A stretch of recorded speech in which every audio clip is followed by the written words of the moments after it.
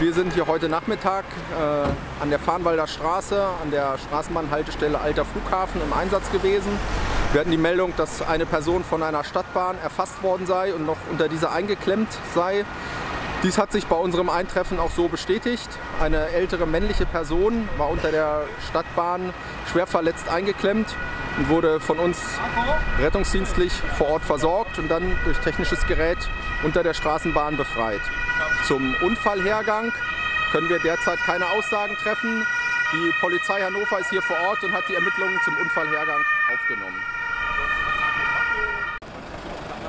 Ja, der ist im Alarmsofort, ist der Krankenwagen fest mit drin.